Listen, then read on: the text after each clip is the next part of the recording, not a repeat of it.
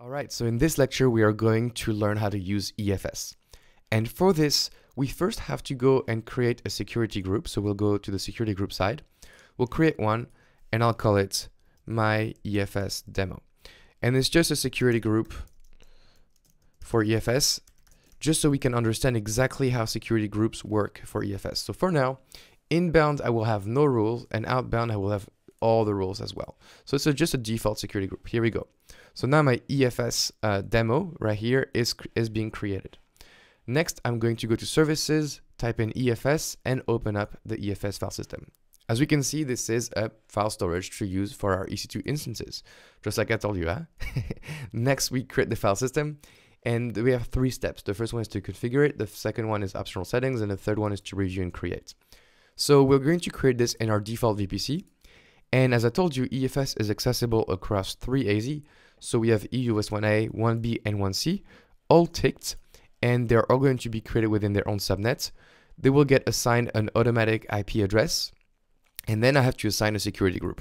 Now we're going to remove all the default security group, and I'll just tap in the EFS demo security group. So I'll assign this EFS demo security group to the 3 subnets, and here we go. We're done.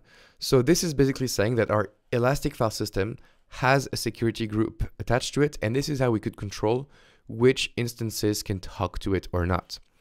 Now let's go next steps.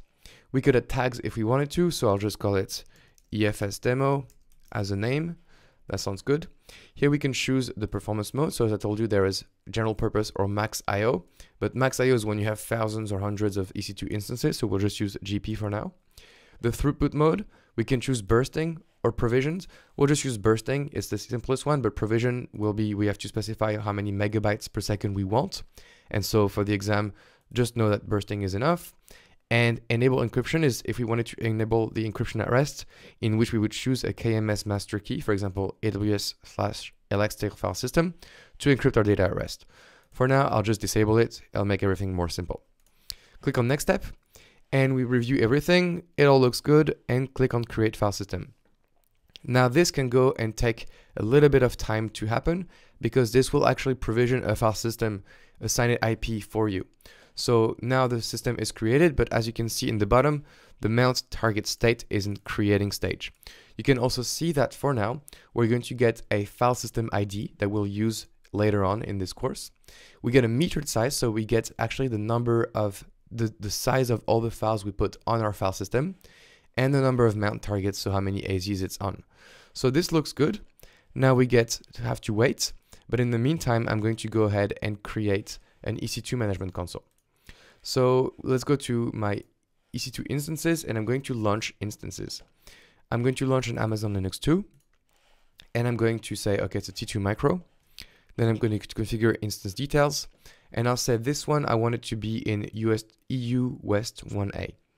Sounds good to me. Then I'll click on next add storage, next add tags, next configure security group, and I'll just create a new security group. I'll call it EC2 for EFS, just because I want to show you that we can have a security group dedicated to these EC2 instances. I'll allow SSH on port 22 so I can install stuff on it. Review and launch, then launch and say, I'll use my key pair AWS course. Launch instances, and I will basically launch a very similar instance. So I'll right click and launch more like this. And I'm going to edit basically the AZ I'm in. So in instance details, I'm going to edit the instance details and say, okay, what I want to do is now to launch in EU West 1B, in my subnet EU West 1B. Sounds good. Click on next, add storage, next add tags, security group. We're going to reuse that EC2 for EFS security group. So that's perfect. EC2 for EFS, yeah, perfect. And click on review and launch, and launch. I have the key pair and okay. So now what we get out of this is that we have 2 instances, 2 T2 micro running in EU West 1A, EU West 1B, and they're all going to have this EC2 for EFS security group, and we're going to configure EFS on both of them. So what I'm going to do is get the public IP and SSH into these instances. So here I can SSH in my first instance. Okay, here we go. And my second instance is right here. I'll also get the public IP, and I will run the SSH command on this one. All right, so I'm in my 2 instances. They have different public IP, different private IP. They're in different availability zones. And now I have to configure EFS. So for this, we can go to Elastic File System, and you can get basically mount instructions from a local VPC. So you can click on it, and here it shows you exactly how to set up your instances. So the first thing I have to do is to run sudo yum install and then the Amazon EFS utils. It's basically to help us mount the EFS. So I'll just do this and install it on both machines. So it's going to install it. Perfect, it's done. And then you have to mount your file system. So we'll create an EFS directory on our instance. So we'll go and create an EFS directory. I'll create actually a slash root at EFS, so /EFS. So here we go, sudo make dir, I'll do it here too, sudo make dir /EFS. So now if we go here, we can see that we have an EFS directory that has been created. And the next thing I have to do is to mount using the helper. So as you can see, we can use TLS mount option if you wanted to use encryption to talk to EFS. For now, we're fine. And so we'll use this command right here, sudo mount -t EFS. And here is the file system ID. So we have to use that. So let's try it out. And we have to get the file system ID. So let's go back to EFS. Oh, but this is the right file system ID because we are in EFS. As you can see, it's gone from here. So let's go back to the mounting instructions. And we're going to run this command. And let's see what happens. So we are going to run it. And make sure you add / before the EFS. Press enter. And right now, not much is happening. So let's go back to our here. And as you can see though, my mount target is available. But so the problem is this looks like a timeout. And why is it timing out? Well, if you do remember, we have security groups attached, my EFS demo, and right now they don't allow any inbound connection. So we need to allow the security group to get inbound connections from our EC2 instance. So I'm going to go back to my security groups and I'm going to find my EFS demo, and inbound rules, I'm going to add a rule, and you can actually add any port really, but I'll just add the NFS port, and I'll say the source is going to be the EC2 for EFS security group. And I'll say allow traffic from my EC2 instances, allow NFS traffic. So the idea is that now we're saying, okay, these instances who belong to that group will be able to talk to my EFS network file system on port 2049. So let's click on save. And now this rule has been added, and that should help out. So now let's wait and do a sudo mount.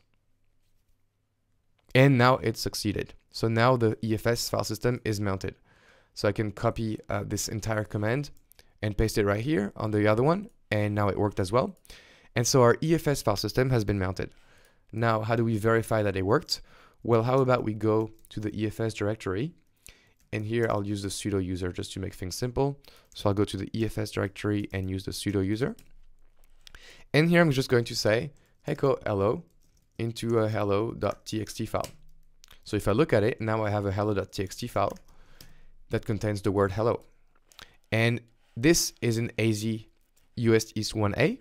And now let's look at this. We'll do ls, and we find the exact same hello world.txt file, even though this EC2 instance is an EU West 1B. So I'll cat hello.txt, and we find the exact same content. So the cool thing is that now both these instances into 2 different AZ have access to the EFS, the volume drive, and they can just have the same files mounted on the same endpoint. And so that's really, really cool because we've effectively mounted an NFS drive. And so the really cool thing you need to see here is that we had to troubleshoot a timeout connection using security groups, and that is something that can be asked of you at the exam. But overall, pretty easy to see how things work. I think it is quite natural, and I like the way that you can get your mount instructions directly from this little pop-up. So yes, that's it. You just need to know how to do these things, but it's pretty easy. And now you're an EFS expert. That's it. All right, I will see you in the next lecture.